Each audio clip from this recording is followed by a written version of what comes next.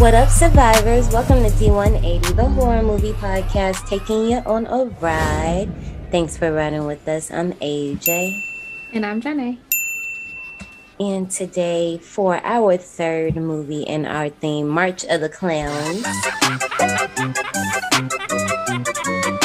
we're talking about 2012 Stitches. But before we do that, okay, so this one made me think of when I was younger. And, you know, we had our birthday parties. I'm assuming you never had a clown at your birthday party. Hell no. Have you been to a party with a clown? Well, not that I remember.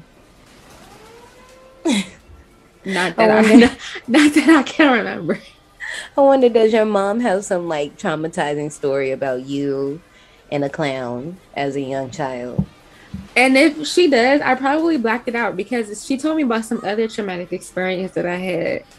And I blacked it out because I don't recall this. I had my stomach pumped as a child, and I was fully awake for this experience. Oh, I do remember this. Okay. Yes. But I don't recall this. And I feel like things that are traumatic, I just don't recall. So, just black it out. Just. So, yeah, I don't know. Maybe somebody did have a clown at their birthday party. I don't remember. Okay, just... I was the clown. We talked about this. It was me. I was the clown at the party. At your kid's party, twisting up balloons and doing flips and shit. It was me. But I don't think I've ever attended a party where there was a clown that I can recall either. I was trying to see if, like, what is that actually like? Because, I mean... we're performers. We know what it's like to, like, do something in front of people. Earlier this month, I had a dance show. And it was crazy because when I got back on stage, I hadn't been on the stage since before the pandemic. So this was the first time. It ain't post-pandemic because we still in this shit. Fuck what they saying. But the first time since the shutdown and all that stuff that I've been on the stage. And I forgot how that felt. Like, it's almost like riding a bike, you don't forget. But for some people, it's like, you know, if you ain't got it, you ain't got it. And Stitches don't get it. Clearly. He doesn't. That is the worst fucking clown ever. I want to know what it's like for people who are literally just clowns. Like, what is your ritual in the morning? Like, what do you do to prepare for this shit? I just want to know. I don't.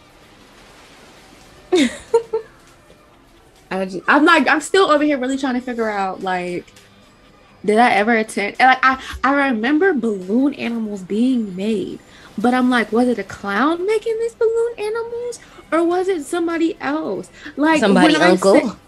When I say that I do not visually see in my memory any clowns, but I remember like stuff that would happen, like balloon animals. Right. But obviously, maybe there was a clown there. I just don't. Could have been. It's not there. It's beyond you.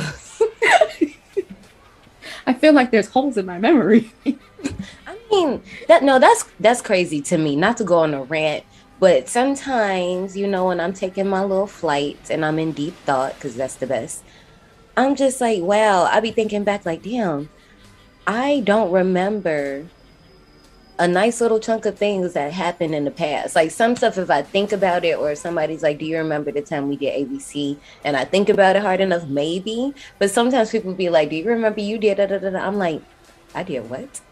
And I just stare off into space like, huh? This was me? When did this happen? Now, if it's like a childhood stories, then I'll laugh because clearly I don't remember. Especially if it's something like that. Like, yeah, you did this as a child, and I'd be like, oh, okay, whatever. Yeah, whatever. like toddler. But if it's like somebody saying, Johnny, do you remember when you went out and you did X, Y, Z? And I'd be like, huh? See, now that's different. No, I mean just like life in general. Like when you reflect back, like, do you remember everything that happened in Brigade? For the most part. Yes. You know, and that's I have what all I'm the talking videos. about. And that's what I'm saying. Like, you know, okay, so when I see, we are baby millennials, as we always say. So we grew up in the era our parents had camcorders in our faces when we was growing up. There are VHS tapes of us as children. We've seen these tapes. We've seen how we used to be. And for the most part, I was a sweet baby angel. I was sassy. I was always sassy. But for the most part, I was a sweet girl. You know what I mean? Yeah. So when you see it, you have those memories only because you've seen it. But if you didn't, like what all the stuff that's not on tape, do you I recall remember any of that? I remember like the majority of Brigade. I do The too. I majority mean, it of just Brigade I depends on remember. what you're like. It just depends Now, on what I think about. college, shit starting to go out the window. Yeah. But no, that's okay. So the thing for me, I remember a lot of things that happened in middle and high school. I remember a lot of Don't stuff that happened in remember middle and high a school. lot of middle school. I remember the parts where I got in trouble a lot. I Of remember course. the parts that formed important parts of my life. Right. Like, but Right. but as far as like day to day life, Mhm. no. Like I remember catching the Naturally. bus. I remember Right. like some moments that would happen in class, like certain interactions with people that I remember. Mhm. But like just starting to go out the window. I wonder if I could find survivors, if anybody knows what I'm talking about, and you find it before I do and put it in the show notes, help your girl. There was a lady that could literally, like, if you said a date from when she, like, obviously she had to be born in that time. If you said a Yeah. date, she could tell you everything that happened that day. The hell? She must have photographic memory. Something, because are you making this up? And she would be going, like, they were asking her, they would name a date, they'll be like January 20th of 1987. And she'd be like, I had on this da da da da da, and this happened, Crab and I might have went to the. photographic memory. I was like, damn, no, that's crazy. That's wild. But I mean, like, I remember choreography from sixth grade and up. Like, it's some See? brigade choreography I remember. It's a Like I lot don't of middle and remember high school choreography I remember. full dances. I more so remember like flashes and catch-ons and things like that because we do them all the time. Mm-hmm. Dances, maybe only do those once or twice, but you had to remember all of the flashes and Side. catch-ons and Mm-hmm. sidelines Mm-hmm. and all that. So yeah, because I remember some from college. Now I remember some from castles. And I remember some from brigade, but and then most of the stuff from castles was skin stuff anyway. You know, one thing I never forget though, if I got a problem with somebody, I'm not gonna forget, Oh, I even if definitely I'm don't. over it. And you know I who never, else ain't you know forget? what? I feel like I never be over it because when I say that I still be bringing up shit that happened in college, and someone got mad at me and was like, "You're still holding on to a 19-year-old version of me," and I said, "I am," because in my eyes, you haven't changed. I mean, I agree with you. Maybe it's my Sagittarius moon speaking to your Sagittarius sun, but yeah, me too.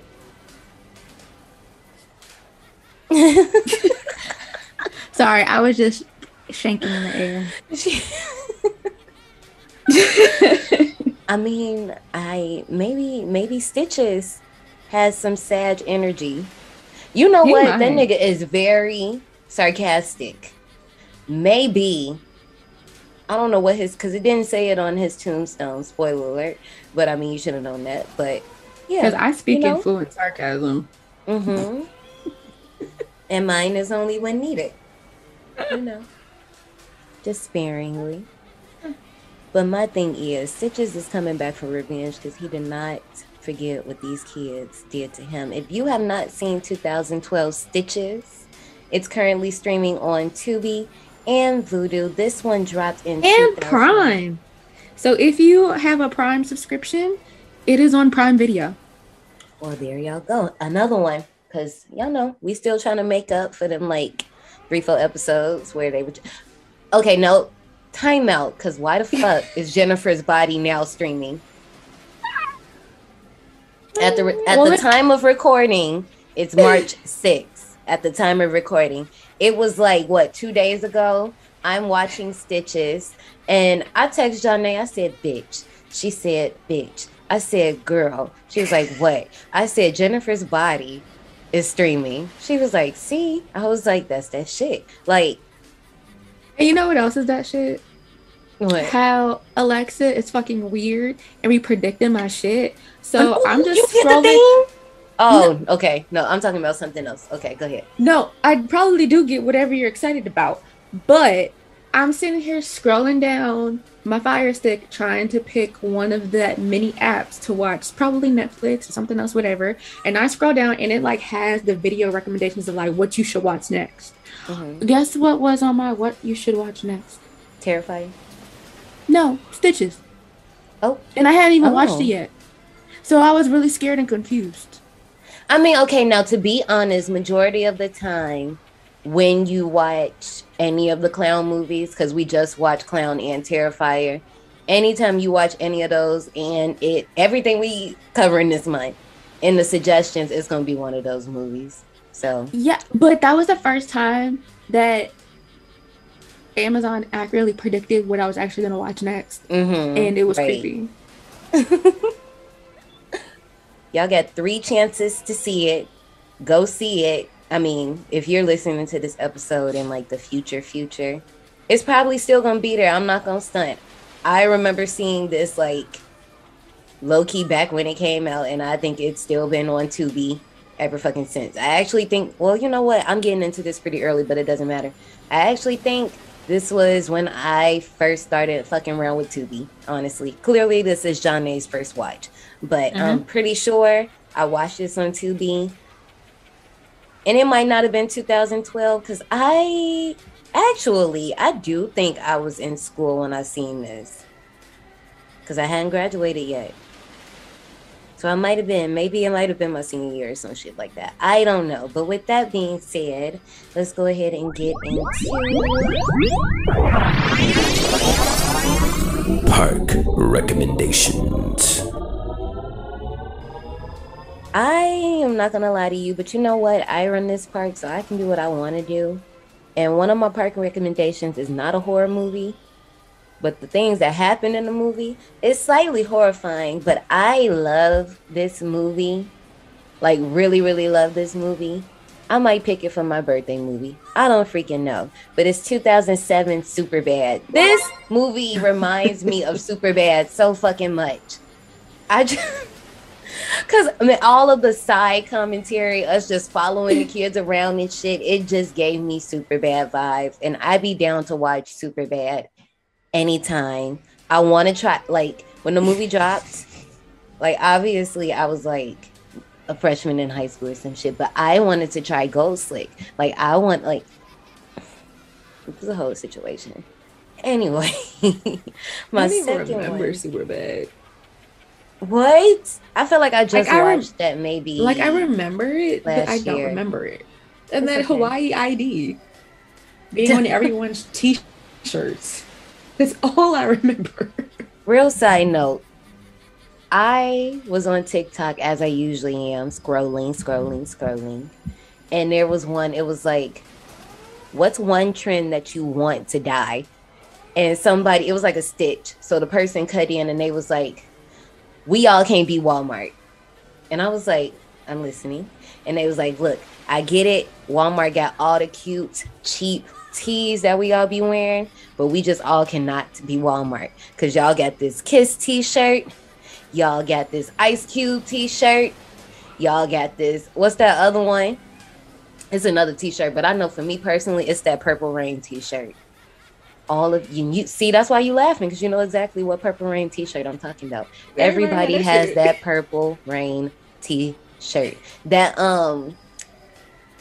is it Sprite or is it Sundrop? It's one of them pops. No, it's Sundrop. Sundrop, because it was the commercial. Remember that commercial had everybody in the we loved it. We loved it. So Liz, it's the Sundrop. You know Liz, shirt. right? Yeah. You know Liz from Wizard Skin. Yeah. She dressed up as that for Halloween. She looked just like that girl. Sundrop. That commercial, I just don't understand. Like, we was in love with the Sundrop. What happened to Sundrop? Did it just like... They still sell it. It's just, they was like, I guess, that girl must have made them some bank where they don't even got to market the shit no more. They good. it was around for that time where the commercial was happening, everybody had the damn Shun Drop t-shirts, and then it just like disappeared off the face. Just like the Twisted Lemonade, the Twisted Tea. That knockout video, yeah. Like after that knockout video, you see Twisted Tea everywhere, but you don't see no advertising. But you see it everywhere now. Interesting. Yeah, I don't know. My second park recommendation is okay. Now the only reason why I picked this is because Stitches works as a clown that you have to hire for his birthday. So apparently, okay, look, girl, you're not gonna watch this movie, so I'm not even talking to you. This movie, there's a clown. This nigga name is Wrinkles the Clown. This is a 2019 movie, okay? Apparently, niggas are hiring clowns to come scare people. Johnny, I low-key want to tell you to look it up so you just see what this clown look like, but I don't even want to do that to you. But I know your curious ass wants to look, so I'm just gonna let you figure that out yourself. But Survivors, just because it sounds like real life though. It sounds like something that somebody would do. Yeah. I think this was real. I think they were just documenting it in like the okay, now I haven't seen it, but I've seen clips of it. Are you telling me this is a fucking documentary? I think it is. I don't know. I haven't seen it. I've only seen if it is a documentary, I know you're gonna want to watch it. Because you know I like true crime, but then I would be upset at myself that I watched it. I know. I think it could be like mockumentary style. I really don't know. Survivors, help us out 1 second. Bless you. Ooh, bless you. Thank you. Gosh. Okay. It's getting that time of the year. Ooh. I'm not ready. It's the first day of spring next week. I'm not ready. Okay. But yeah, I don't really know what it is. This is going that way.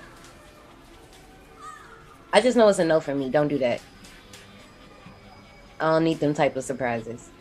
I just, why? I would hate everyone. Why would you want to hire something to scare me? Like, if you're going to hire something, hire Freddy or Chucky for me. I'll even take Ghostface. Because I might actually fucking run if Ghostface popped up. Because I would think, like, oh, this is somebody, like, seriously trying to pull this shit off. Like, copycat. Right. Like, Freddy and Chucky, I would instantly be like, oh, this is a joke. Don't ask me why I would think that's a fucking joke, but I would think that's a joke before. Ghostface, I'm like when they like well, for the Chucky ones, have you seen those videos where it's like they're in foreign countries and they dress little people up like Chucky? Remember we talked about that? They did that for the Bride of Chucky promo. It's really viral videos that he's going around on Facebook. And I want to dress up my kids as Chucky and Tiffany. I like whatever I have a boy or girl, whatever. Like one of their Halloween costumes when they about 2 feet high is going to be Chucky and Tiffany. Because I'm just upset that all my sisters have like missed out on some really good costumes. I've talked about this before. I just don't understand. Like we had a bald head little baby that we could have dressed as Tommy. Hello. Like, gosh, you guys are so boring. No, just Survivors, if you have if you have any park recommendations that fit today's ride, let us know on our Twitter. Tweet to. This one was directed by Connor McMahon, written by Connor McMahon and David O'Brien, produced by Julian Ford, Brendan McCarthy, John McDowell, and Ruth Tracy. And our main cast consists of Ross Noble as Richard Stitches Grindle. And apparently, I don't know how true this is because I don't really got the full facts, so don't quote me. Apparently, they wanted Quentin Tarantino to play this part, and then Mark Hamill was next up to play this role. And I just feel like this would have been a whole different movie, but it gets even better. The next one, Tommy Knight, that plays Tom. Of course, it's a Tommy that plays a Tom, but they wanted Daniel Radcliffe. This would have been a totally different movie. Yeah, this would have been a totally different movie. And that just makes me wonder. I don't. What was going on in 2012? I don't know. I can't think back that far. It was ugly. Wasn't they still coming out with Harry Potter movies back then? Hell yeah. Like, yeah, I think this was like right before maybe he was starting to break out into like, or this might have been right when he was starting to break out into like his own shit. I don't know. Survivors, one of y'all pop culture junkies, help us out. Like, I don't know. Anyway, Shane Murray Cochran as Vinny, Jamalia Devereaux as Kate, Thomas Kane Byrne as Bulger, Egan McQuinn as Richie, Rosin Barron as Sarah, Hugh Mulren as Paul, and John McDonald as the Motley. Survivors, you can check below on the show notes. I got a few behind the scene clips, things from the cast like that you guys can check out below. Most of the information that I pulled for this movie is stuff that I'll just be talking about in our review. So you know what? I guess we're getting a little mini fast pass today, and we can go ahead and head out to the queue line. You ready? I'm ready. Step in line. Your number is near. Follow the signs. Your time is here. So I figured this week we would just figure out if we just have any type of clown in us by... Oh, I know I got clown in me. Baby. Oh, when it comes to our relationship deal breakers, what is it? Like, just, what are those deal breakers? Survivors, as always, well, I won't say as always, because, yeah. You can play this game with us. If you go down below on those same show notes where you find everything else, you will find this game. And if you want, let us know what your results are. How much of a clown are you, Shadi? You ready? I am ready. Okay, so I haven't taken this quiz, so I don't know what's in this. So, okay? Clown shit. Choose the biggest deal breaker. Best friends with their ex, doesn't vote, doesn't want kids, hates pets. This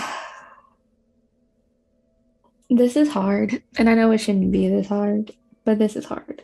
I don't care if you don't vote. I know that probably sounds bad, but I don't care.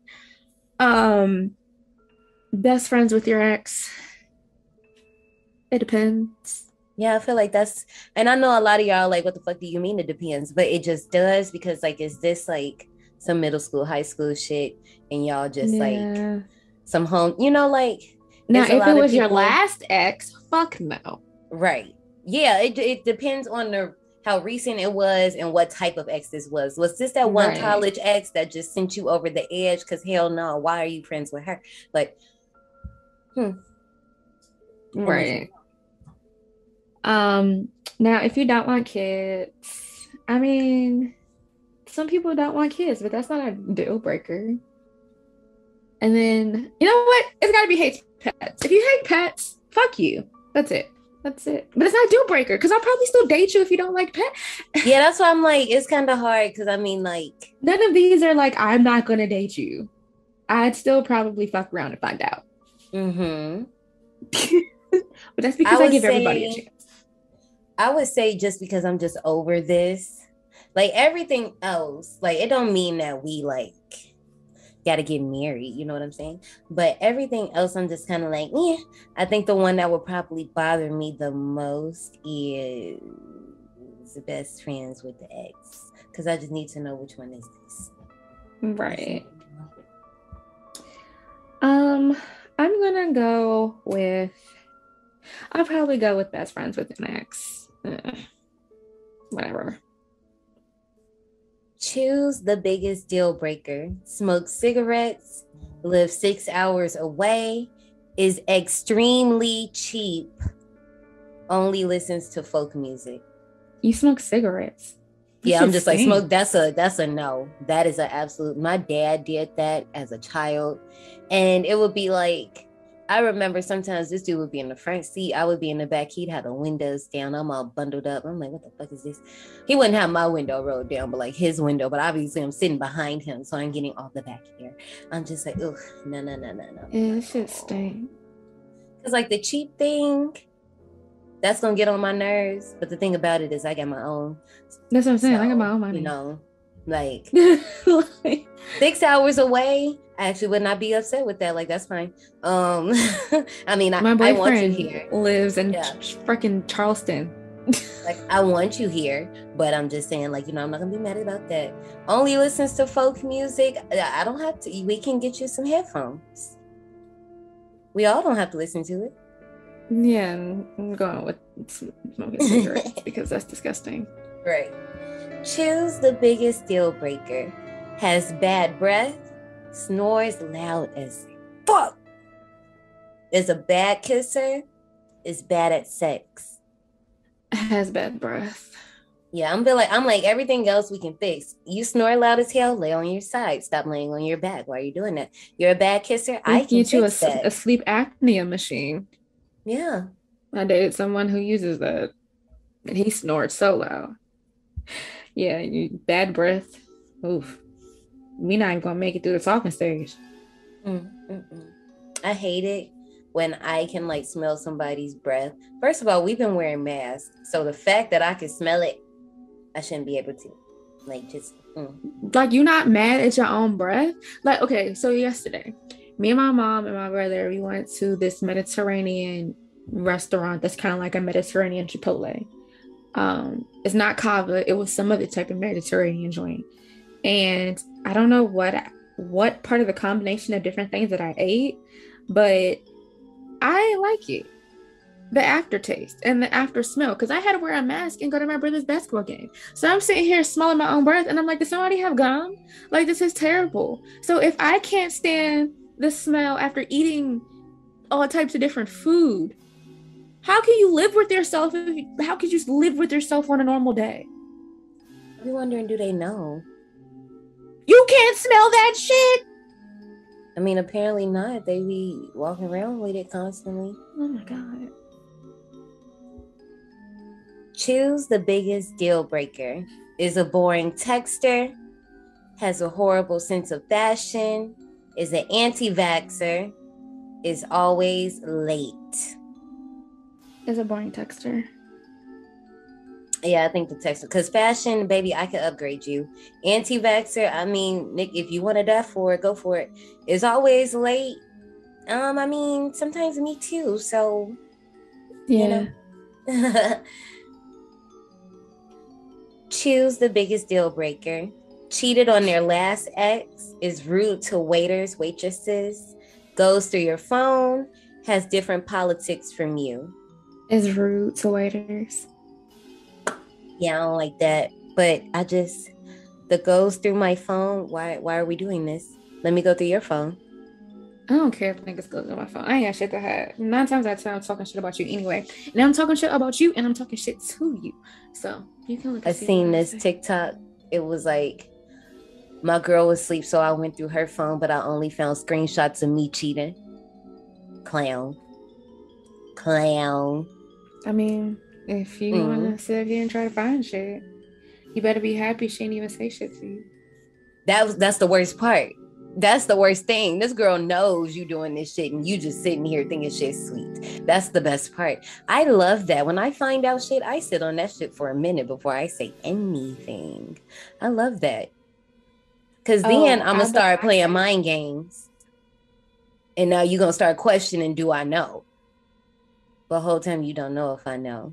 Mm-hmm. I love it. Has different politics from me. It depends on how deep that goes. So I would have to say it's rude to waiters, because if you're gonna be rude to them, they already having a hard day. They don't want to be here anyway. I'm kind of like, but then not only that, I don't want to be with you because these people are in control of our food.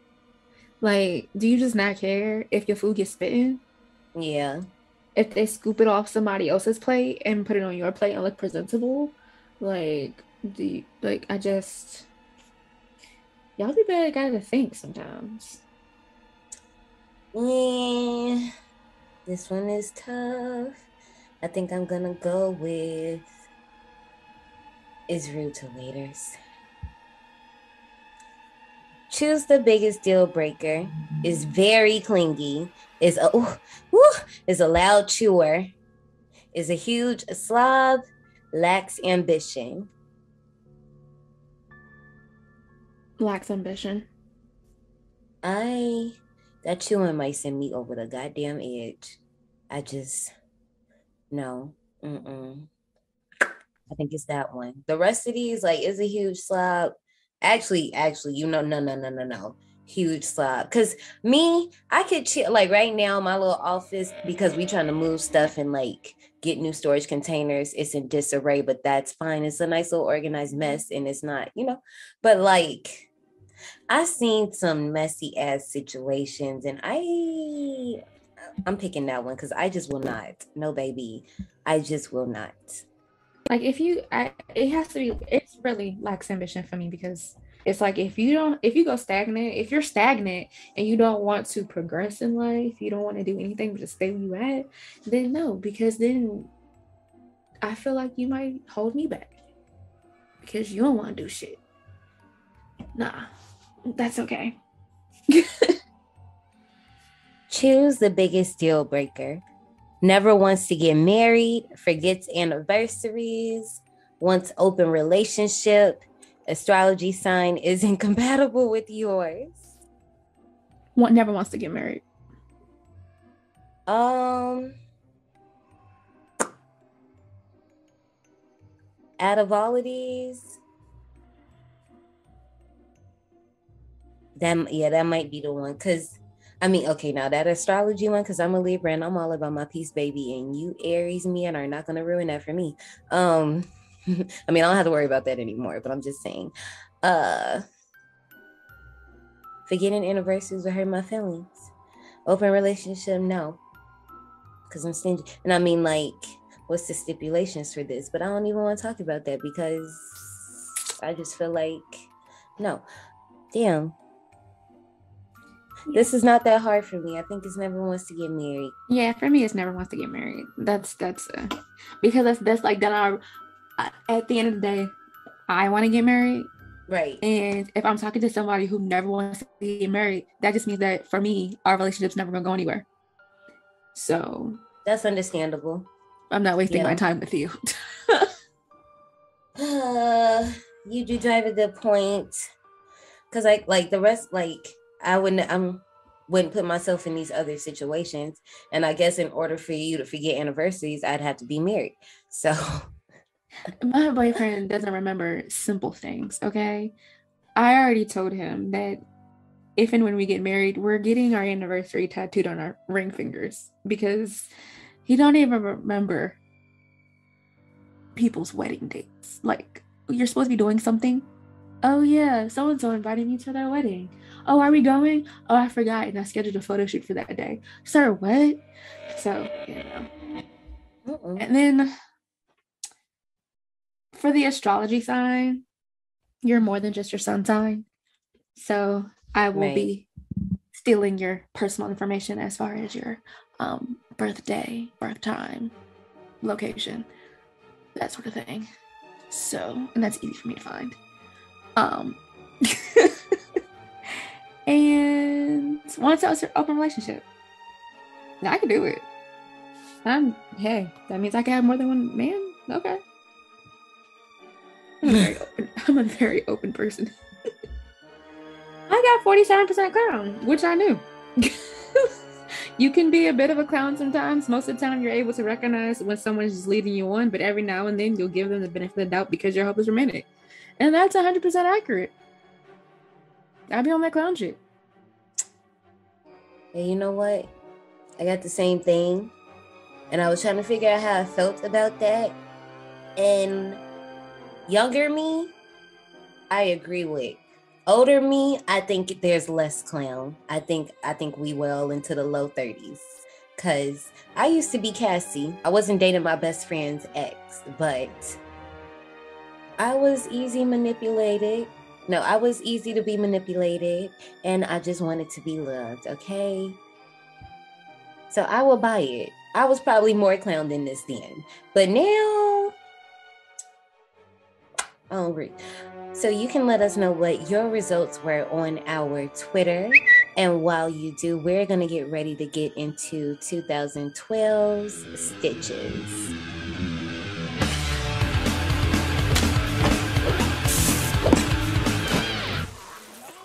Everybody happy? Bastards. You're late. You're ugly. Shut it, you. No, you shut it. You're not me, Dad. Shut, I might be. It's time to cut the cake.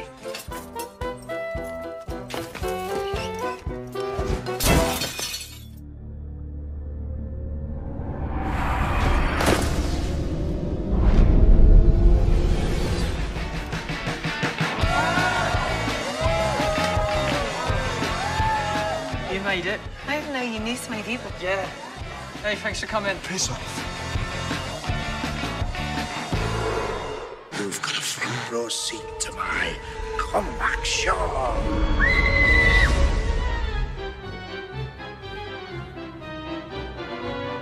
You have hair in your throat. Are you trying to be funny? Not anymore. Everybody happy? Where do you think you're going? Oh,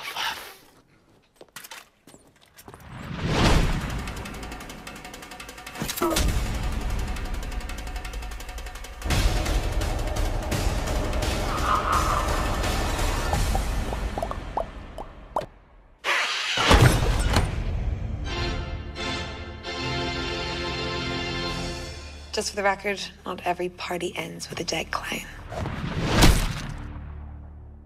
I want to bet that you like this trailer because there's narration and title cards.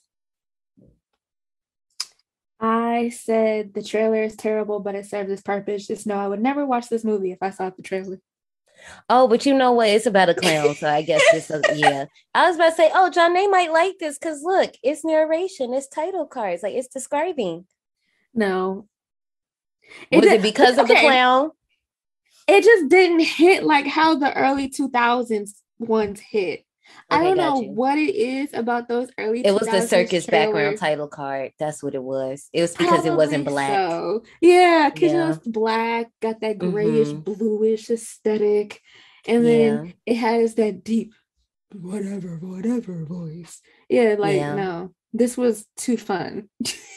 And a clown. I didn't like it. But it served its purpose. What you mean. Yeah, no, I totally understand what you mean. And I don't know if it's the nostalgia of the early 2000s as to why I love the trailers so much, even though the trailers are trash and shows everything. But I don't know. I mean, like I always say, we are 90s babies, 2000 kids.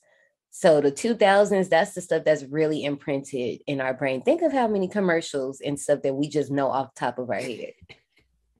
You know what I'm saying? We were just talking about the movie Sundrop commercial. Exactly. So like movie trailers are a big part of our memories too. So because they be right along with the damn the daggone commercials.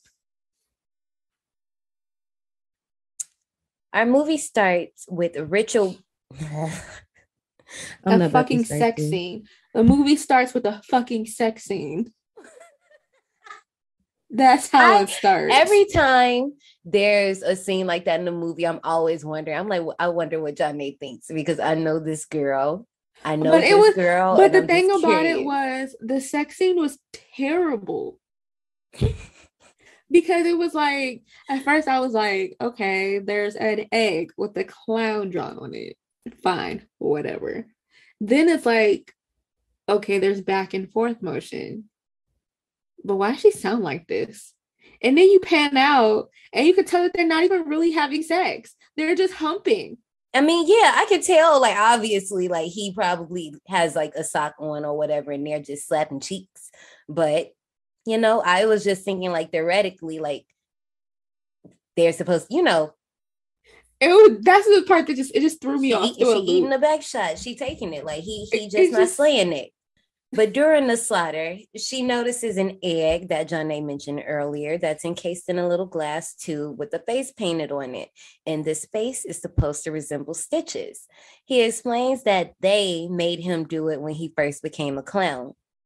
Realizing he actually has shit to do today, Stitches wraps it up to only arrive late to Tommy's 10th birthday party. Also, I just want to say, girl, you don't love yourself because I'm not fucking a nigga in his clown uniform. I just want to know how he was driving with his fucking feet. I mean, my mama used to drive with her knee, and I thought that was like, still can't do that. I understand driving with your knee because at least. But he a clown, Johnny. No, at least you have a foot on the pedals. He had no feet. on the gas or the brake. He is His a feet were clown. like this. He a clown. I can't. I also love that we get a bit of foreshadowing with his car because one of the left headlight is X'd out. But also, not you pulling up to the party about to hit the kids you're supposed to be performing for. Fuck them kids. No, them kids. Okay, look, let's just start this right now. Okay, before I even get into this next part, one of my top 10 fears, because I know it's not top 5, I don't think. One of my top 10 fears is having badass kids. I do not want to be the parent that has the kid that everybody, like, when they know my kid is coming, they're just like, oh my God, this little girl. Like, I do not want my kids to be those kids. Like, Lord, please do not give me baby assholes, okay? A bit of sass, because I know I'm a sassy one, and BJ, he got a lethal mouth too. But yeah, I don't want bad kids. That's why, like, I'm excited to see us as parents, because millennials don't take anything fucking seriously, but it's only because a lot of our life has been dark. Think about all the shit that we have been through. We've been through a lot. A lot. And so, like, us as parents is just something funny to see. Like, when I see my friends parenting and I just see the shit they do with their kids, I'd be like, you know what? I can't wait because I got some funny shit too, and I'm on the way. But Stitches, not you being rude to the mama, I would have sent your ass home. You wouldn't have performed that day. I want to give you shit. I want to give you no money. I'd have been like, you would turn your ass right back around and get the fuck. Like, first of all, baby, I look good. You're not coming for my looks, looking the way you look. No. You ain't coming in my house talking shit. Period. No. Mm-mm. But she pays the man and he comes in the house and Stitches starts his show, but the kids are less than pleased. Instead, the kids bust up his act. Sarah throws an umbrella. Paul pours juice into his hat. Richie pops the balloon that he's making a balloon animal with. Bulger, like, throws ice cream at the guy with a little ice cream scooper. Vinny ends up tying Stitch's shoelaces together. And Tommy, okay, so here's the thing. Tommy was kind of like influenced by his friends, but he still fucking did it, you know? So Tommy throws a soccer ball at Stitch's head, causing him to trip and land on a kitchen knife Chucky style on the other side of the room, unseen to the children. So the children walk around the corner, they trying to figure it out.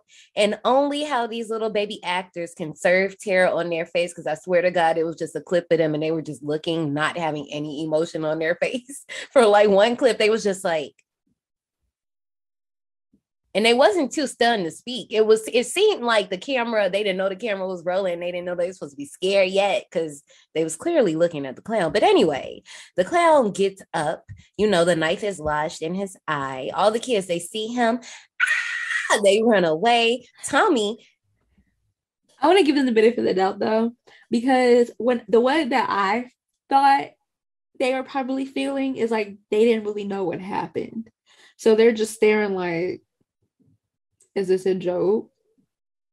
This is true. Okay, this is true. Because granted, they didn't know that the mom, for whatever reason, put a fucking knife face up in the dishwasher. Lady, you have kids, rambunctious ass kids running around. Did you see them kids running around in this damn movie? And I know how kids are. We talk about this all the time whenever we talk about kids. But I'm just like, lady, you wanted this to happen. Maybe not to Stitches. But you wanted one of them kids to fall and hit that knife. Maybe not that deep. That's kind of rude. But, you know, Tommy is the only one too stunned to run. And when Stitches gets up, he removes the knife and blood just gushes out of his head all over fucking Tommy. It's so much blood. Stitches attempts to stab Tommy only to slip on a puddle of his own blood, causing him to fall on the floor as the knife falls back into his eye a second time, this time killing him. First of all, before we talk about that, I would have reported this nigga that said the BBB, even though I know this is the UK. I would report it to someone because he's a terrible fucking clown. Terrible. Where was the mom when all of this happened? Well, actually, I know where she was, because here's the thing, real quick. His mama comes back in. She got that plate of Jell-O. She sees the shit. That Jell-O ain't missed a beat. Okay, that jello hit the floor still intact. It had like a 3-foot fall. Like it could have at least like splattered a little bit, but I commend her jello making skills. Also, I just want to know how you fell that far. Like, it reminds me of that TikTok trend where they be falling and they just be falling random places. Like that old man who was eating a salad and then he like tripped and fell, put the salad back in the fridge, grabbed his car keys, and fell Oh all the way to yeah, McDonald's. That's yeah. exactly what him falling reminded me of. I love Because that. you fell back and then fell Around off the to corner. the side. Right, around the corner. Right. Like, what? Remember when we was little, it used to be like up your button around the corner. That's how he fell.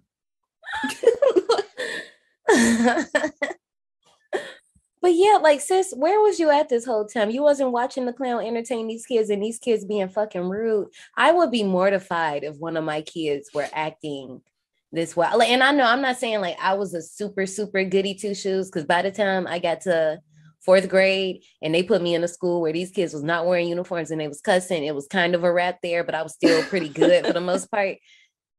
I wasn't doing this. And I was I'm not gonna stunt, I was a bit of a follower when I was little because I did hang out with a lot of the quote unquote like in crowd popular, whatever the fuck you want to call it. So, you know, I was just the sweet one in the group. But I was never like doing this shit. Like this, I knew my mama was gonna whip my ass. She would know. We was not letting her do that. No. Also, how the knife perfectly flip and fall back in his face. That's some bullshit.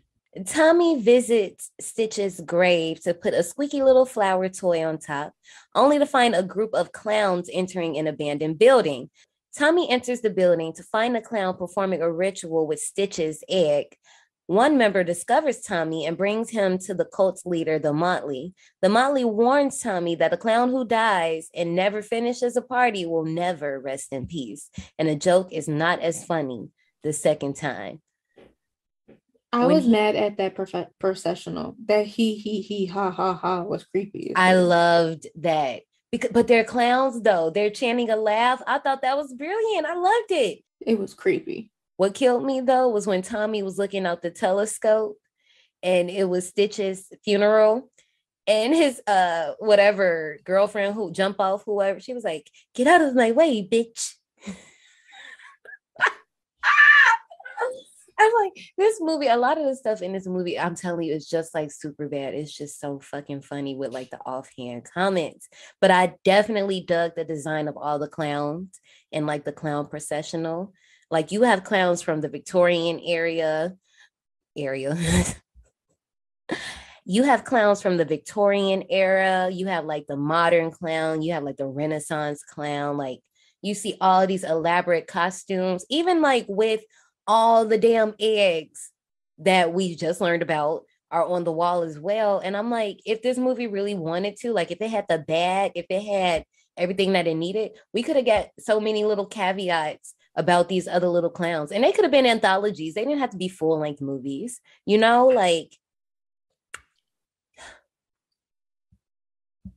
this scene just looks good. Last thing I'm gonna say about it is I love like the color design because everything's fucking dark, but you definitely see the bright red noses or like the greens, like certain little things stand out. Like but first of all, I fully expected them to kill that little boy. Don't ask me why, but I feel like Tommy, you got touched by an angel that day, baby. Basically the show. 6 years later, Tommy is preparing for his 16th birthday. He's still haunted by the memory of his past birthday, having frightening hallucinations, such as his breakfast resembling a clown and a teacher turning into a clown and ripping off his friend Benny's genitals before tying them to a party balloon. First of all, that pimple pop into an egg. This movie does a lot of like jump cuts like that, and I enjoy it.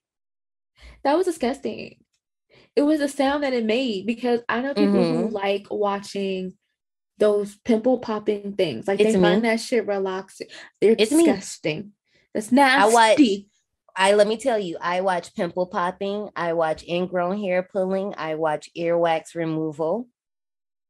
I love it. It was the sound. I mean, it was a great cinematic transition, but I literally said "ew" out loud because that's nasty. And that's how I feel about the Mucks. That's how I feel about that. See, now we relate. Look at that. His mom, sis, why you treating Tommy like this? He don't deserve that. I don't got nothing to say about her. I mean, she was only here for like 2 seconds, literally just to tell us that this little homie was going to be alone for the rest of the movie. So we know chaos can ensue. But I'm just like, you could have been a little more like compassionate, a little more like empathetic that you weren't going to be there for his birthday. Like maybe do something. I don't fucking know. But one thing I do love is literally right after this little breakfast scene, we see Tom grab some pills. And this is a bottle of Hypnosil. So for my survivors that know, I love that you know, because this is the medicine that Nancy takes in A Nightmare on Elm Street to suppress her dreams. Now, here's my thing. Baby, I think he needs a stronger dose of this medicine because he's still having effed up dreams. Because when he has that little daydream about Vinny getting his penis ripped off, that's some fucked up shit. It was the way that first it was the way that it took so long for the clown to rip it off.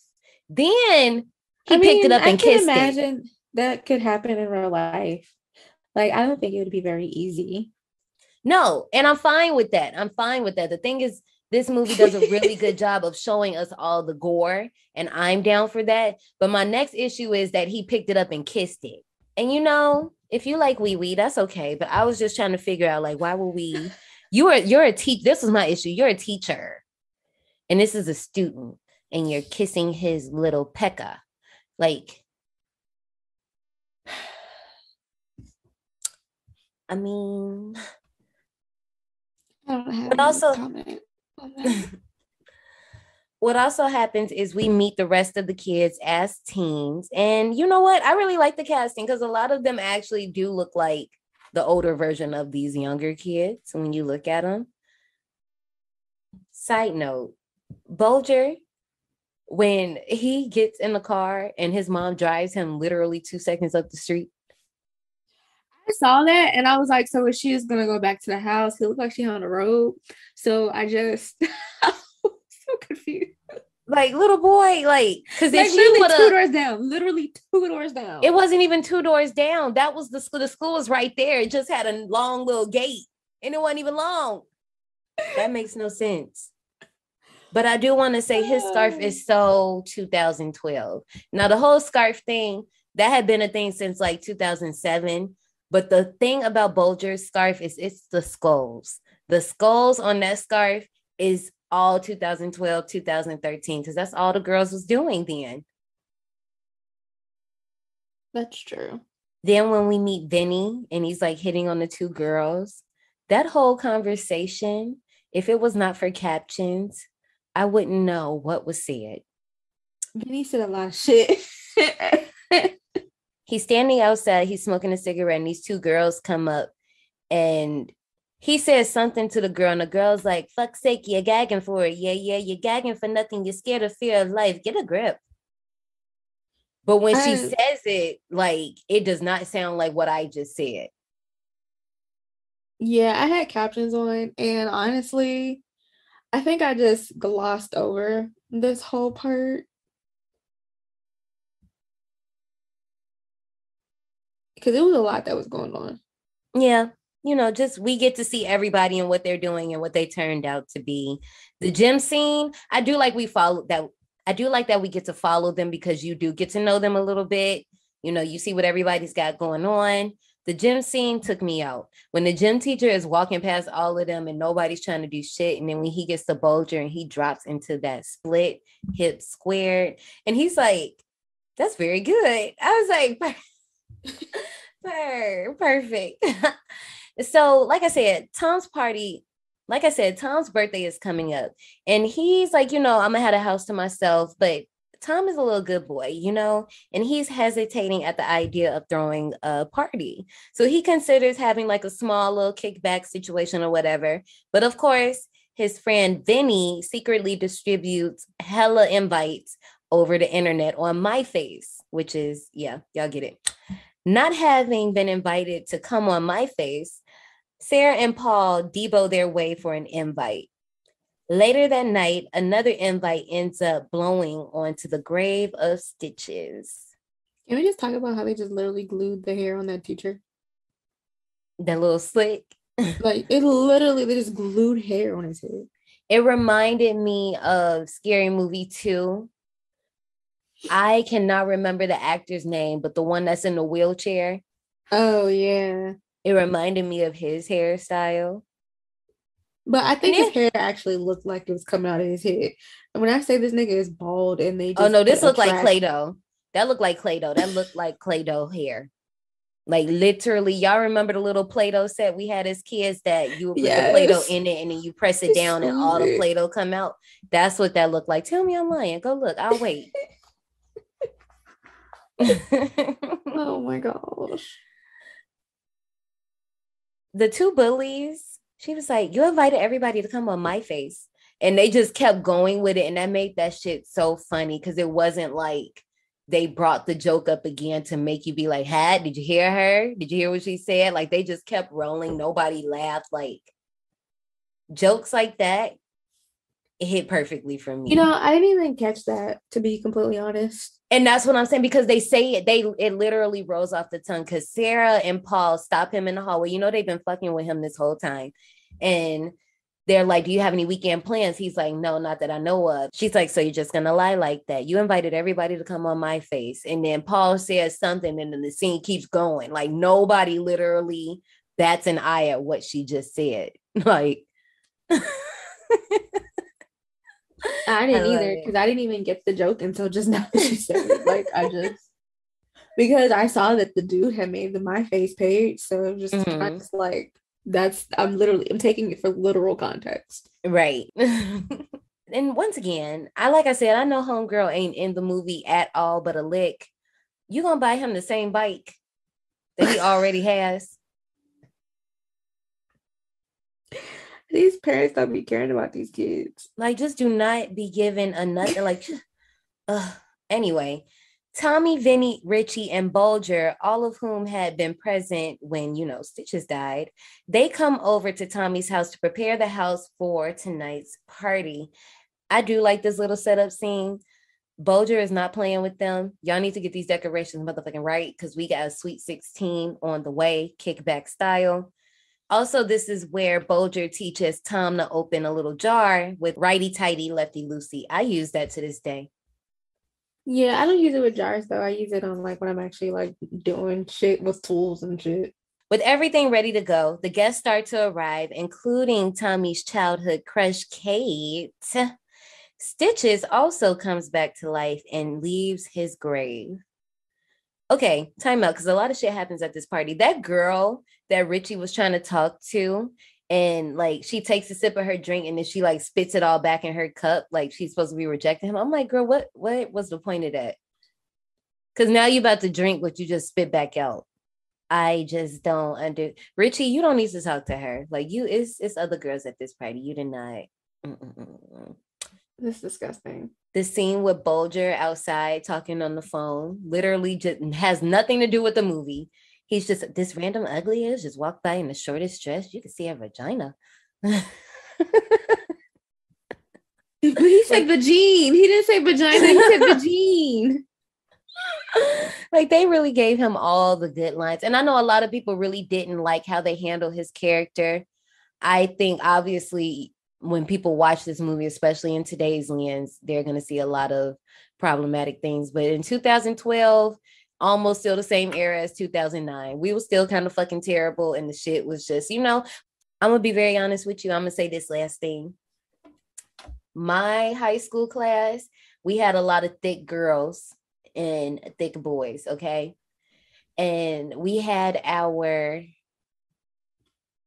homecoming, but we had something.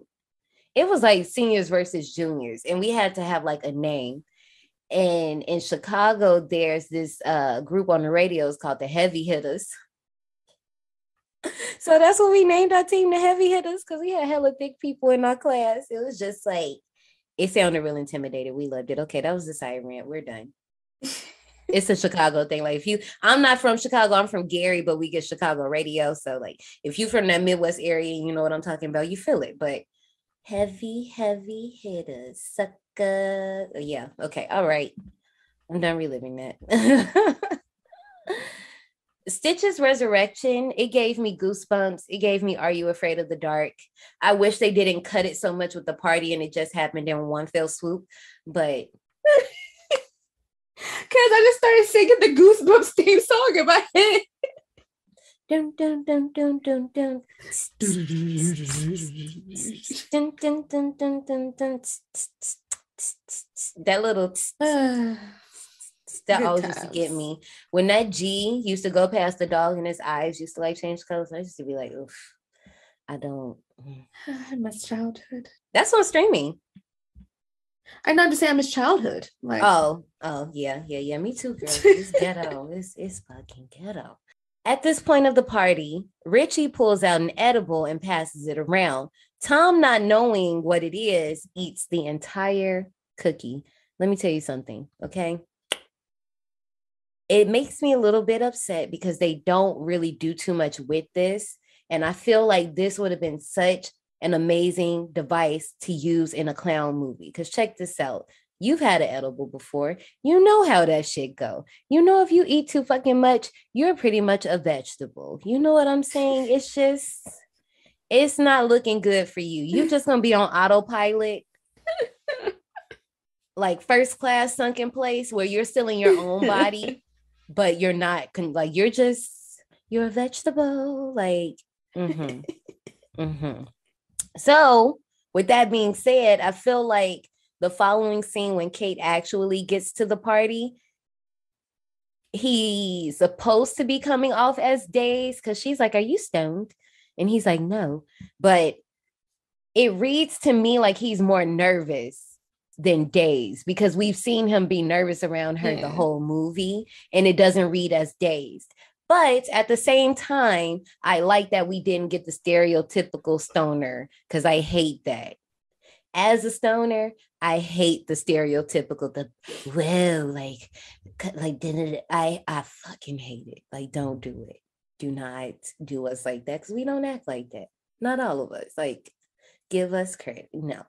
But anyway, like I said, imagine, okay, Tom done popped this Eddie, right? Imagine he actually seen the murders or seen like the results of the murders and he's trying to tell motherfuckers that this is happening like he was. And everybody's like, no, he just popped the edible. He just a little lit right now. Like ignore him. Like, woo, woo. Exactly. And everybody gonna be like, he just think he's somewhere else right now. Like he not here. On top of this, Tommy gets startled by Paul, whose dumbass is dressed like a clown, who's making him stumble and injuring his head. Bulger goes to find Tommy a first aid kit while a fight breaks out. So since everybody in the party is occupied with the fight, Stitches just slips right in. But first of all, can we talk about this fight with Bulger though? Yes, thank you. Because drag her. He's adorable, and I live. You're easier to get into than community college. He called her a knacker bitch, and a pigeon in a tacky frock. Fuck you, Sarah. Wait, the whole party already has. Weak. I have never seen, I want my kids, because when I was younger, I avoided these situations because I knew I couldn't joan like that until I got a little bit older. I was the type that would think about shit to say hours later after the shit didn't happen. And I'm like, damn, I should have said that's that. Me. Like, I couldn't think quick on my feet. Now I'll cut your ass up. Like, it's just, I'm coming, okay? And I'm passing that down to my kids. Like, hopefully they're not going to play with you. They're going to be sweethearts, but when it's time to cut up, they're going to be with the shits. That's what I'm praying for my little ones, because Bulger kept up, okay? Ate her up. He's so adorable. He is. I love him. Tommy retreats to his treehouse, followed by Kate. There, Tommy discusses his memories of the ritual he had witnessed as a child and all the research he's done since that night. Meanwhile, Pissy Paul is attacked by Stitches, who rips off his ear and one of his arms and pulls a live rabbit out of his throat before kicking his head off. Pissy Paul. So Paul is in this clown suit, y'all, right? He was tormenting Tommy because, all that shit. He's an asshole. So he has to go to the bathroom. There's a bathroom out of order, so he got to go somewhere else. This nigga got to pee real bad. And y'all know we talk about pissing on this show a lot. He don't make it and he pisses on himself. And he goes, "Not again." I'm like, So that reminds me of this time that I got my ass beat for peeing on myself on purpose. Not on purpose. My mom, it was something about me not being able to use the bathroom, and I had to go so bad. And so I was pissed. And I stood there. No pun intended. And I stood there and I just peed on myself because she wouldn't let me go to the bathroom. Oh, damn. Mm-mm. And she beat my ass. Where was y'all at? It's the way you laughing. Why do we be laughing at this stuff? Because it's not funny, but we be fucking laughing about this stuff. I don't know if we're laughing out of it's a traumatized laugh. If we laugh as a trauma response, I don't. People always talk about Gen X is like a hard generation. Like they the don't give a fuck generation. Like they was really getting their ass beat. Like we was getting our ass whooped, but they was really getting their asses fucked up, and they just, they stone cold. We laugh at everything. Like I'm laughing because it's just funny now. Like, what the fuck possessed me to be so mad that I'm gonna fix you and just stand there and pee on myself? Like, what was I thinking? And she beat my ass. I was like, oh, why would you do that? We were almost home. Like, because it was so funny because I really wanted to say we were outside the house and she was taking too long to get inside the house. And like how it is when like you get closer, you get closer, you get closer. Right. Yeah, I just stood outside and just like peed on myself. See, yeah, you know what? I'm thinking like y'all out in public or something, You was right there. You was literally right there. But I mean, like, if she was taking too long, because I feel that, especially if you had been holding it already. And we were coming from my Nana's house. So it wasn't like we were like, I don't know. And then she probably told you to go to the bathroom. Probably was like, well, just try. And you ain't want to try. Probably so. I want to say I was like 3 or 4. Hell yeah. That's definitely what happened. That's definitely what happened. I was definitely like 3 or 4. She beat. Got your little toddler ass whooped. Okay. Damn. Oh man. The guy. Okay, so Paul takes his little pissy ass drawers and like wrings them out over the side of the balcony. First of all, why you just ain't rinse them out in the sink? Wasn't he just in the bathroom? He was in the bathroom. So why you didn't just wash them right there in the sink? What made you go walk to the balcony with dripping drawers to wring them over the side of the balcony, and then the drink falls in the guy's drink and he drinks it? And then was like, is there any more? Does it after saying it tastes like piss? And it's like that's not the worst thing that happens in this movie. But I want to say that's funny because most people think that beer tastes like pee. I swear it does. If they had Coronas or some shit, I can see them being like, this tastes like pee. Well, see, now a Corona, if you give me one of those Coronas that's like upside down in a drink, I can take that. I'm not drinking a Corona or any type of beer by itself because it tastes like piss. I don't drink beer. Yeah, no. I don't drink beer, period. Like, just, no. For one, I'm allergic to hops, so... Okay, there's a lot of kills in this movie that are just immaculate. Paul's kill, I think I like the comedy in it because when he snatches his arm off and he's like, you're invited to my comeback show. And he's like waving Paul's hand back and forth. I'm like, why are you fucking with this man like that? I would be screaming. I would be hollering. And he is, but nobody can hear him because the music is so loud. And I like that they actually thought about this because, of course, he would be screaming and yelling. Also, okay, this is just a picky pick about me because y'all know I like wordplay. When he pulls the rabbit out his mouth and he was like, it wasn't a hare, it was a fluffy rabbit. I wanted him to say a fluffy hair. Yeah, I just, I thought, okay. I also love when he like punts his head, like the head just spirals out blood. Like you just see all this blood just go. Like, damn, he kind of deserved that though, so I'm not mad. Sarah, not having enough, picks a fight with Kate, who instantly shuts her ass the fuck up with a headbutt, as she should. What would make you think to hit somebody? Like, I'm not gonna no. That's your first instinct? Yes. I'm thinking about the pain in my head. I'm not about the head, but you. Have you seen my forehead? I'm still not about to do it.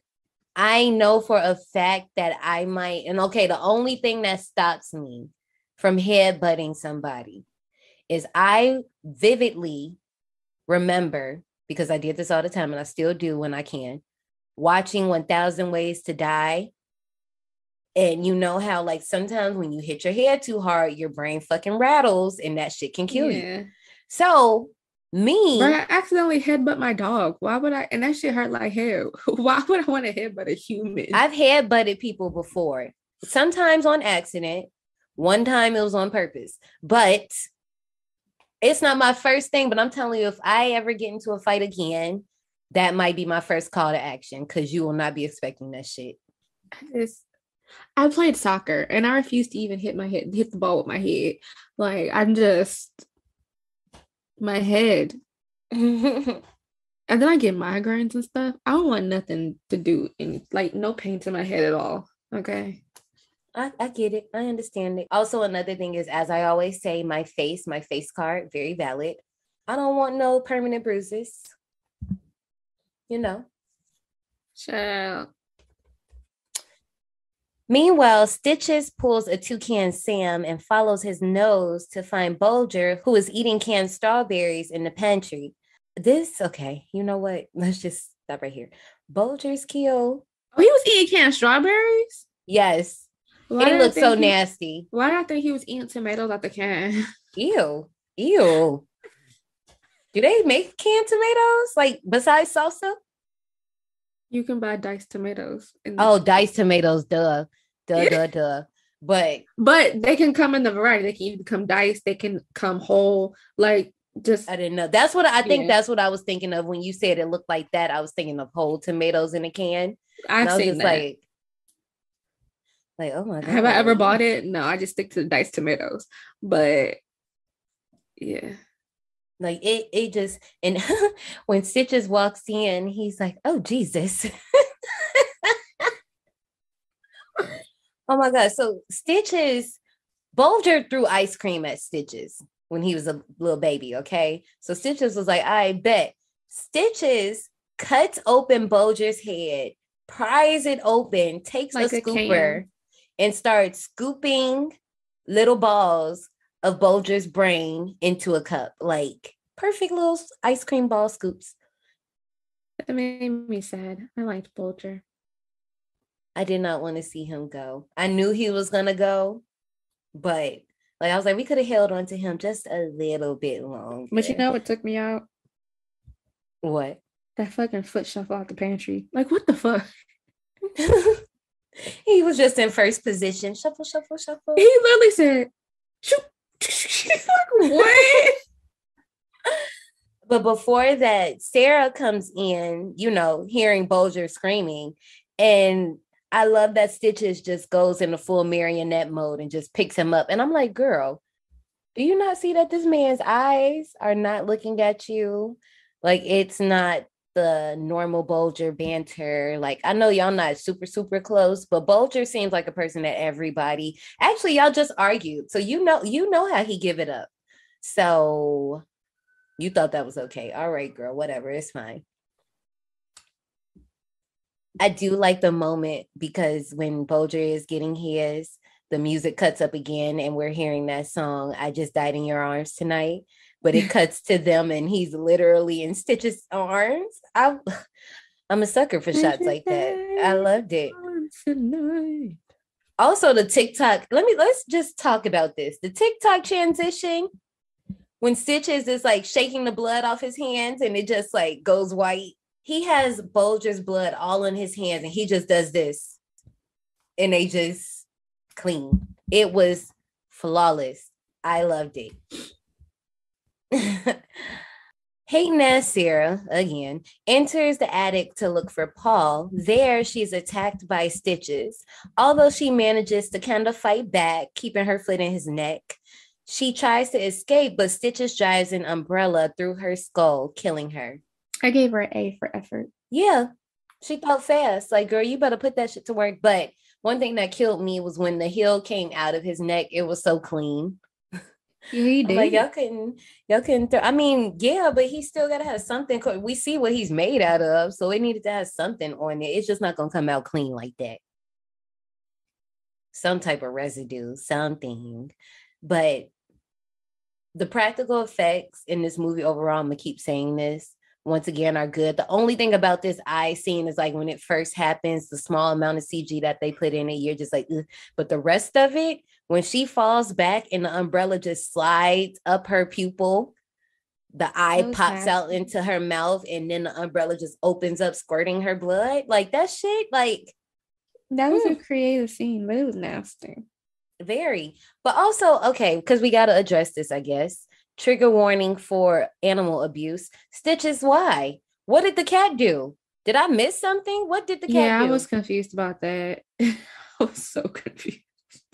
And clearly, like, you see it's a fake cat. Like, I don't think they're even trying to hide the fact that it's a fake cat he's swinging around. But I'm just like, it didn't make Stitches, sense. we didn't need to do this. Like, don't. And I'm not the biggest cat person, but we didn't have to do that. Through his telescope, Tommy sees Stitches and goes to warn Vinny of his presence. But Vinny, it's not going nowhere because Vinny trying to clap some cheeks of this little girl. We'll talk about her in a second. Tommy tries to warn Kate and the other party goers, but they don't believe him either. Vinny, I know a boy like Vinny. I knew a boy like Vinny. Like, just doing anything to touch a girl. Like, just... Nick, and first of all, sis, because I don't know your name, homegirl. Something much Mary. Whatever, because I guess, okay, so the thing with her is she used to be a little thick with it, but I guess she lost weight. Y'all know how that goes. So now all the boys trying to be on her face and shit. And Vinny is like, I can make your nipples hard without touching them. Okay, first of all, I know you like in middle, high school, whatever. So I know this shit kind of excites you when you get male attention. I get that. But girl, you knew what he was about to do. I know you knew. But she wanted it to happen anyway. Because they go upstairs, they doing what they doing. And that's why Vinny can't concentrate right now. Anyway, outside, Stitches attacks Richie while he's just trying to catch a little flight. Richie attempts to flee, but he trips and falls. Stitches rips out his intestines and fashions them into a little balloon animal before stabbing him with a bike pump in the back of the head, inflating his head. Stitches manages to pump enough air into Richie's head, causing it to explode. Again, practical effects. They look good. There's no way that he was running holding his intestines hanging out his body. There's no fucking way. And then gonna trip over him again. First of all, it's the fact that you sat there and watched him do that with your intestines and you could have been running, since we know you were able to run. Because baby, I would have been out. I probably would have been in shock though. Maybe on sight, because I'm just like, this nigga just sliced me. My hot dogs are outside my body. Like, what the, like, no. The head blowing up definitely was giving me gushers. It was giving me airheads. Once again, it was giving, I don't know, it was the way they went about doing the practical effect that it looked really, really good. but it looked like something again that I would see like on Goosebumps or Are You Afraid of the Dark, something like that. Even though sometimes those effects got kind of cheesy, but I ain't gonna go in on it. Vinny, discovering Tommy to be telling the truth, attempts to leave, but Stitches attacks them. Tommy stabs him and Vinny covers him up with a blanket. And after a little curb stomp session, they run away. The part when Stitches is like, "You are 16. I don't want to go to jail." I was like, "Oh, hold up. What are you doing to him?" Yeah, I'm like, "What are you doing to him, Stitches?" Like, wait. Because the first time, I remember the very first time I seen this movie, at this point, I kind of like drifted off and he said it. And I looked up because I thought he was like talking to a female. Like, what the fuck is you doing? Because I knew he was in the bedroom. And I replayed it and I seen what was going on. But I was still trying to figure, I was like, what would make him say that to Vinny? Like, whatever. Confusion. Yeah. After Stitches crashes the party, Tommy and Vinny rescue Kate, but Stitches knocks her unconscious as they try to leave. Tom tries to resuscitate her, but Vinny leaves them behind, and Stitches attempts to drown Tommy in a sink that Vinny previously vomited in. Time out, because that sink before Vinny even touched it already looked nasty. It was fucking Cheetos floating around and stuff. And then they like show you the point of view of him, like look in the particles. That's disgusting. I just would have, it would have been over because I would have been blowing chunks and I probably would have choked like, no. But the bubbles thing was funny. I did love that. Kate awakens and throws a knife at Stitches while Tommy deduces a manner in which to defeat the clown. In order to kill him, they must destroy the egg kept in his van. I did like the little bubble scene. Even though they were CGI bubbles, I literally did not care. It was funny. And that, like I said this once, I'll say it again. This movie knows when to give you comedy and when to give you horror, you know. Tommy and Kate hop on the bikes because, you know, we've seen that he got 2 bikes now and are pursued by Stitches, who was on his little tricycle, making their way to the den in the graveyard. While hiding, Tommy begins to have the hiccups, and bitch, I get it, because my hiccups be lethal just like this. Kate kisses him in order for him to stay quiet, which that does not work for me. I have to let you all know it does not work for me. Tommy searches for Stitch's egg among the collection of them while Kate keeps an eye out for Stitches, but the pair are soon discovered. While deciding which of the two to kill, Vinny ties Stitch's shoelaces together again, tripping him, making him drop his egg, but he does not smash it because he catches himself on his hands. Tommy forces Stitch's head down, smashing the egg, and Stitches explodes into a mixture of magic tricks and yolk. I just want to say that this nigga was annoying as hell on this tricycle, pedaling hard as fuck, talking about some wee. Look, let me tell you something. I'm gonna be very honest. They do make bigger trikes for like, you know, like how TLC used to ride around on the tricycles and stuff. So they make trikes for us. But have you ever tried to ride a child trike? That shit is hard. It's hard because clearly it's not made for our size. And pumping your legs up and down like that, bitch, no, absolutely not. When he tried to go up that hill and he just said, fuck it, and picked the shit up and just walked. I'm glad though that Vinny didn't actually leave his man hanging. Yeah, I was like, Vinny, if you left, that's some bitch shit. That's literally, I do like the way after he tied his shoes, he just rolled away. Also, I love that we do get a little bit of Bolger and a little flashback because Tommy is trying to figure out how to open the egg so he can get it out. And he remembers how to open it for righty tighty, lefty loosey. I love that comes back. Love that for him. And I love the demise of Stitches, like blowing up into the egg. And then like some of it is like fried egg and some of it isn't. Like, it's just, I was into it. That's fine with me. He's a bad egg. 6 months later, Tommy has moved into a new house down the street and is dating Kate. While the couple are in Tommy's old tree house, Kate gives Tommy a new telescope and his old one is positioned so as to focus on the den in the graveyard. There, the Motley is attempting to piece Stitch's broken egg back together while getting some, snubby-tumpy. The egg is now fully restored, indicating that Stitches might return. After the film cuts to black, we hear Stitches saying, "Everybody happy?" The end. These are some freaky deaky clowns. I totally missed the fact that dude was getting hit. Yeah, literally. Like, it was, you remember when we used to be little and we used to watch BET Uncut and Still Tipping video came on, and it took us a second to realize the dude was getting hit in the front seat of the car. I don't even remember that video. Oh yeah, girl, it's crazy. He literally sitting in his car, still tipping on fofos, getting some sloppy. Like, it's just crazy. Like, yeah, these are some freaky deaky clowns, and these girls, they don't love themselves, or maybe they got a clown fetish. I don't fucking know. I'm not gonna knock you. Ain't no shame, baby. Do your thing. Just make sure you ahead of the game. I thought it was decent. I didn't hate it. It made me laugh at some parts. Other parts, I was like, okay, but yeah, it was cool. I really love this one. This is probably more of my favorite out of the clown group. And I do, okay, Survivors, you know what? Let's do this right now. Let's just get to it. Ratings. Stitches got a 5.7 out of 10 on IMDb, a 42% on Rotten Tomatoes, a 2.8 out of 5 on Letterboxd, and 82% of Google users like this movie. Janae, what do you rate Stitches?